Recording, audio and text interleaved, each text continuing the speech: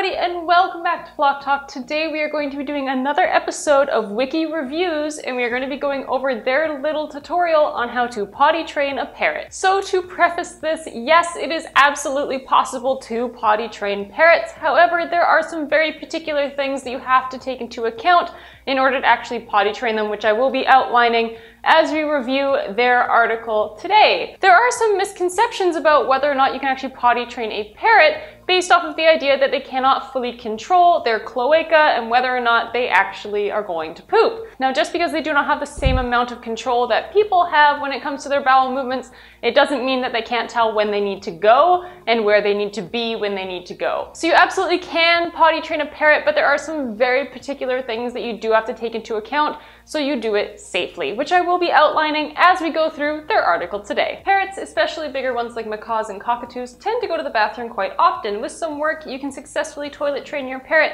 choose a command, and set up a bathroom area. Reinforce good behaviors with treats and praise. Never punish or scold your parrot. It will only stress it out.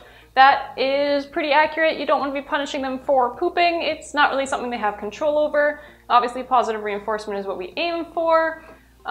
It's kind of weird that they emphasize that macaws and cockatoos poop quite frequently. Smaller birds poop more frequently than bigger birds, so parrotlets and budgies and little guys like that will usually poop around every 15 minutes, whereas bigger birds can hold it for significantly longer. Establishing your command. Observe your bird's natural behavior. In order to potty train your bird, you will need to pay attention to how it behaves right before it goes to the bathroom. Perfect, that's the best way to start setting this up. You should also take note of how often it uses the bathroom. This way you will know when to and how often to carry your bird over to the bathroom area. Perfect, exactly what you need to be doing to get this started. Most parrots will squat down slightly and flick their tails up. Perfect. Watch your bird to see the precise movements. Exactly. Also keep track of how often your bird defecates. Parrots defecate as often as every 15 minutes. Off to a good start so far. This way you will know roughly how often you'll need to direct your bird to the bathroom area. Perfect. That's exactly how you want to start off these sessions. You want to preemptively get your bird to where you want them to poop, so you have something to reinforce them for, rather than just kind of standing there for 20 minutes on end and kind of having them poop in the wrong spot all the time. Looking at their body language, setting a timer, making sure you know when they're going to poop, sets you up on the right path for success here. Choose a command. You want a command to reinforce the behavior. You want to be able to say something when you see your bird squatting that will alert it that it needs to go to the bathroom area. Pick something simple like go potty and teach your bird where to use the bathroom.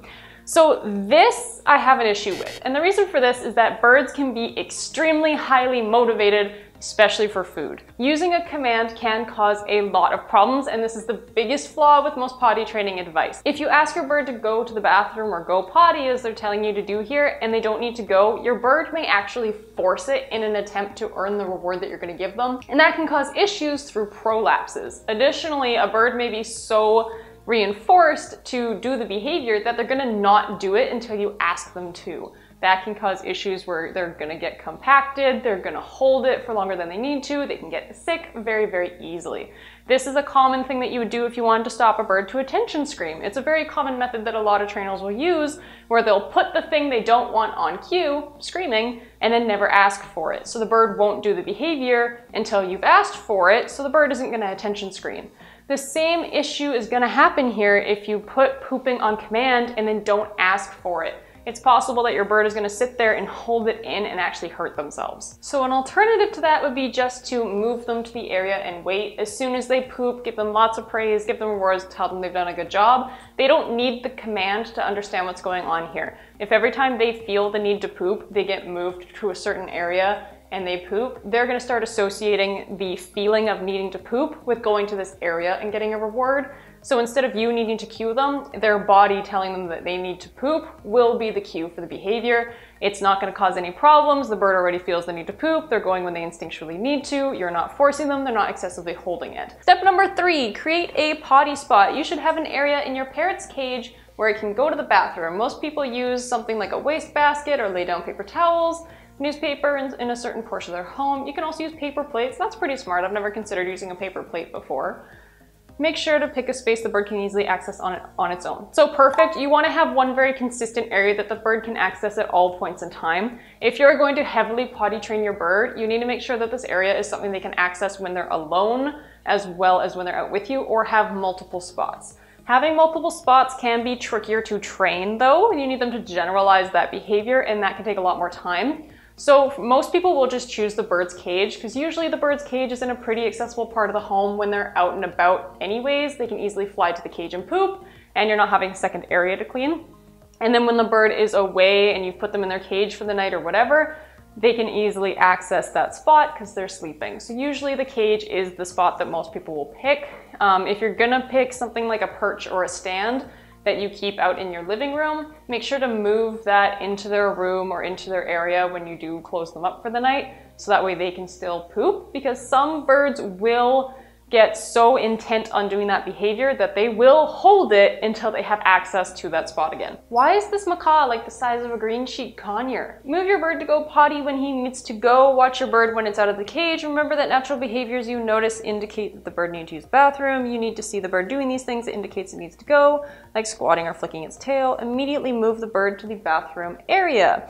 And first you will need to use a step up command to get your bird to climb up into the arm or finger, and then take your bird to the spot and hold it over until it goes to the bathroom.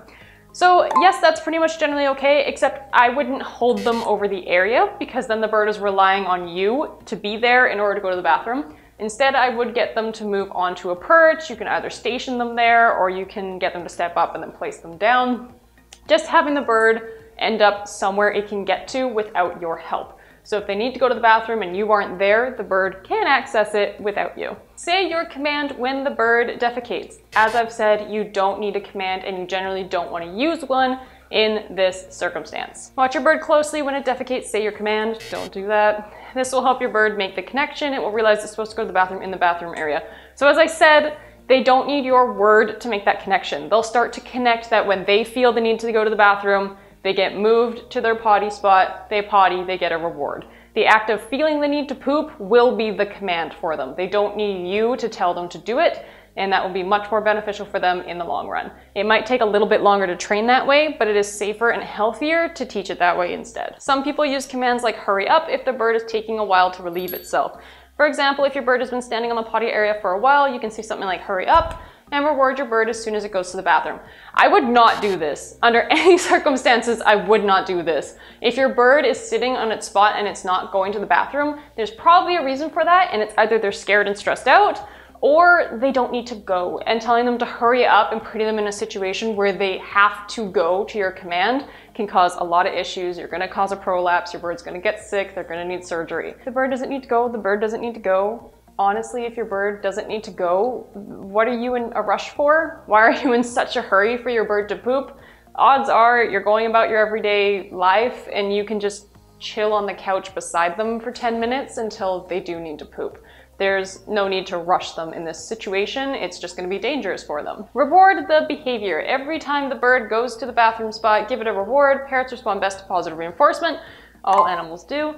Offer a treat and praise when the bird successfully goes to the bathroom in the right spot. Choose a specific treat your parrot only gets for using the bathroom so the parrot understands what it's being rewarded for. You can also reward your bird by letting it out of the cage for a few minutes each time it goes to the bathroom in the proper spot, and then putting it back until it goes to the bathroom in the right spot again. Okay, so this is kind of weird. So this is probably the trickiest part about potty training, is that you don't want to use primary reinforcers. Primary reinforcers are just things that the bird finds really, really valuable, stuff that they're really extremely motivated to work for. Because we're working with a very basic bodily function, you don't want your bird so extremely motivated to do it that they're not going to do the behavior, they're not going to poop until you've told them to or until that spot's available. You want this to be a mediocre motivator so that way, yes, they will be motivated to do it, but not so much so that they're going to hold it in and hurt themselves because the spot isn't available at that point in time. So instead of using food or only giving them access to outside the cage for pooping in the right spot, both of those things can be really valuable and tell the bird that they're not going to have this unless they do the right thing. Instead, you want to use a secondary or tertiary reinforcer. You want to use something that the bird enjoys and wants to work for, but isn't so excited about it that they're going to put their entire soul and heart into figuring this out. You want the bird to go to do it, but not be super butthurt about it if they do it wrong. So instead of using food and out of cage time, things that can be super, super beneficial and rewarding to your bird, I would just use your voice. I would use scritches. I would use interactivity. Have the bird poop in the right spot, get really excited and happy with them, give them some love, give them some affection. I wouldn't make their capacity to come out of the cage completely dependent on whether or not they poop in there. That is a little bit bizarre and just kind of a little bit cruel. Why are you limiting your bird's capacity to come out and spend time with you just because you want them to poop? It's not necessary. So I would just be very careful about what reinforcers you're using in this situation. Yes, you want that motivation to be there, but you don't want there to be so much motivation that they're gonna hurt themselves trying to only do that behavior correctly. Take your bird to the potty spot as often as necessary. Yes, you want to be taking them there as frequent as possible. If you're putting them in the spot and they're not pooping and you've left them there for 5-10 minutes and they still don't want to go, just take them off, wait for those body language cues. The more times you can capture the correct behavior and get there on time as many times as possible, the faster they're going to pick up on it. The more times you miss and they poop in the wrong spot or they poop somewhere else, the more you're going to run into difficulty because the bird's repeating the behavior that you don't want them to be doing. So you just want to be on point and try and keep things as focused as possible, capturing as many correct moments as you can. And that was it. So that was a much more successful review than the last one. They definitely have a couple of outdated tips, but I'm not really surprised. Potty training parrots is a decently new concept, so there's a lot of kind of misinformation there on how to approach the behavior. The advice that they've given is what you will find pretty standard everywhere, and while it's not necessarily faulty, they do have some really good bases, they have some really basic understandings of how to do these things, but there's a couple of those fine-tuned details, like what reinforcers you use and whether or not to use a cue, that can cause major problems. So when it comes to these things, having those tiny little things changed will be a lot more beneficial for your bird in the long run. Overall, the advice wasn't atrocious. There's definitely some things that they should improve and change there. There are some tiny details to fix, but in comparison to the last review we did, this was a major improvement. No talk of dominance and weird, massively old, outdated theories like that. So definitely much more impressed with this one, but still some things they need to consider. That's gonna do it for today's video. Thank you guys so much for watching. I hope you're enjoying this series because I certainly am so far. Thank you guys for being here, and I will see you all next time. Bye.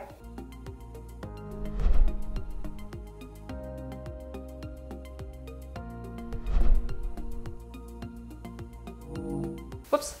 Woo, woo.